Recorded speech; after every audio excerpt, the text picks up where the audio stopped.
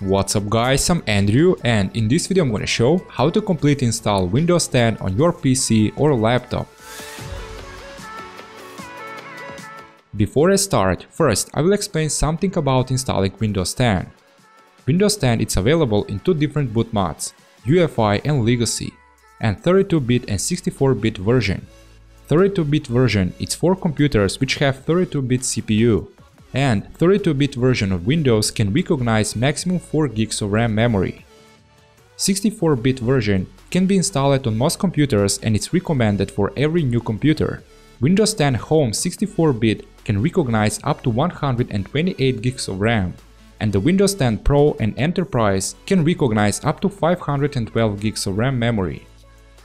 After installing, Windows 10 will automatically install most of drivers, but if you're doing this on a laptop, before installing, it's recommended to download your drivers manually from your laptop's manufacturer's website, especially if you're using AMD laptop or a laptop which have 80 Radeon graphics. Also, it's recommended to install the chipset, sound, Internet LAN and wireless drivers manually. If using some of newer Asus laptop, then maybe we'll need to use a USB mouse during installing Windows 10, because the trackpad will not work during installing process. But don't worry, after installing everything will work fine. Now let's move on. How to create bootable USB with Windows 10. To create boot USB with Windows 10, we'll need access to Windows computer and minimum 4 gigs of USB. 8 gigs is recommended because have enough space to place your PC or laptop drivers. To download Windows 10, open your browser and go to Microsoft website. Also, this link you can find under a video description. On the Microsoft website, select Download Tool Now button to download Media Creation Tool. After downloading finish it, insert the USB and run the Media Creation Tool. In Media Creation Tool, select Accept button. In the next window, select Create installation media for another PC. In this window, you can select your language, Windows Edition, and you can choose between 32-bit and 64-bit version.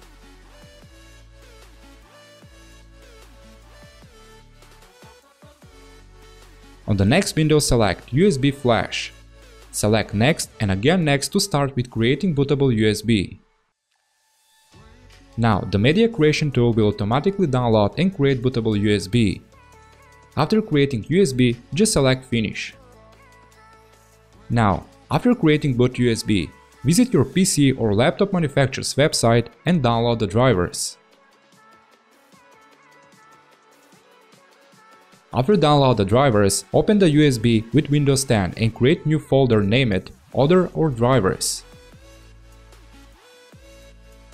In this folder, copy your PC or laptop drivers, but also you can use another USB to place the drivers.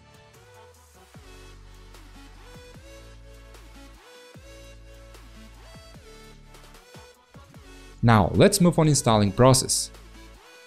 Insert the USB with Windows 10 and start your PC or laptop. During startup, keep pressing boot menu button to access in a boot menu. In my case, it's a F12. Under a video description, I will place other boot menu buttons including laptops. In the boot menu, you can choose which boot mod to use, I mean Legacy or UEFI. For example, my USB is Kingston. UEFI Kingston it's a UEFI boot mod, and just Kingston it's a Legacy boot mod. Because I'm using newer PC, I will choose UEFI.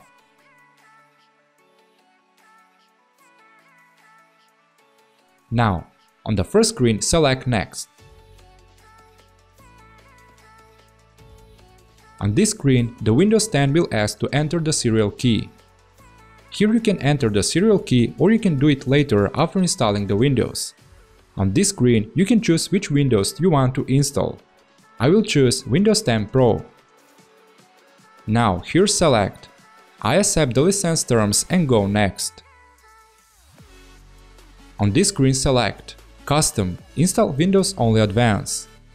Now, in Windows Boot Manager, select your disk and select New to create new partition and install the Windows. If you want to create more partitions in same disk, Then select New and enter the size of the partition, but in megabytes.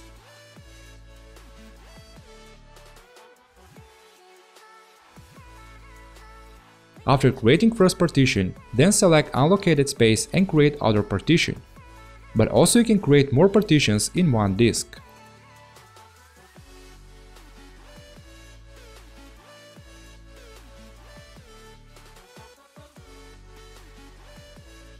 Now create your partition or partitions, select your primary partition and go next to start with installing the Windows.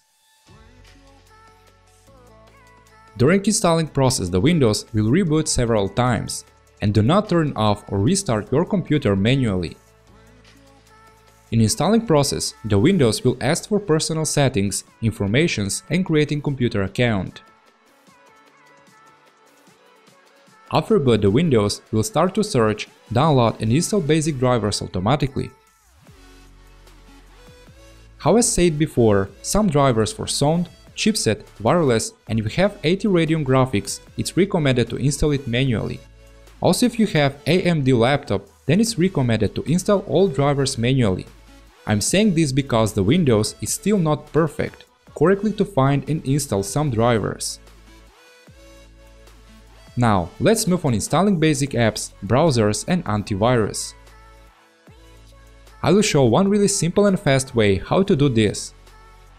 Open the browser and go to ninite.com. Ninite is a package management system that will automatically install Windows applications. How you can see, here you have a lot of applications. Everything what need to do is to select applications which want to download and install. After you have selected the applications which want to download and install, select Get your Ninite.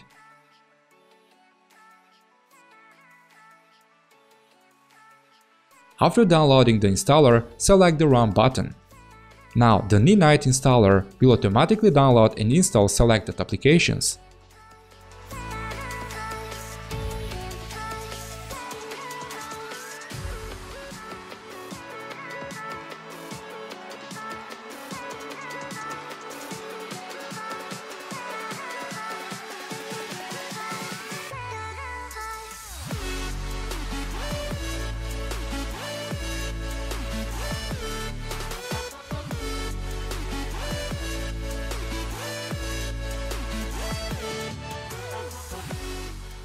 After installing your applications, you can continue to set up the applications.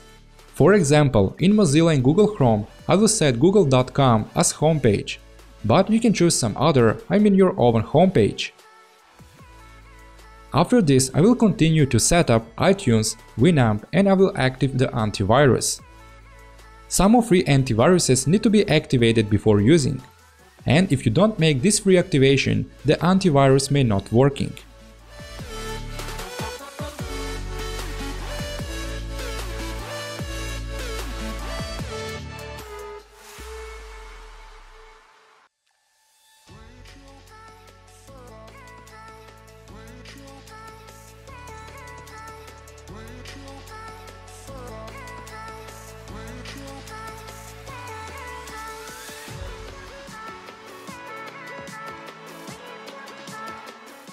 Probably you will ask about Office. As Office, I will use OpenOffice. The OpenOffice is totally free to download and free to use. Also, download link you can find under a video description. OpenOffice is very similar like Microsoft Office. You can write documents like in Microsoft Word, make presentations like in PowerPoint, and have same features like Microsoft Excel.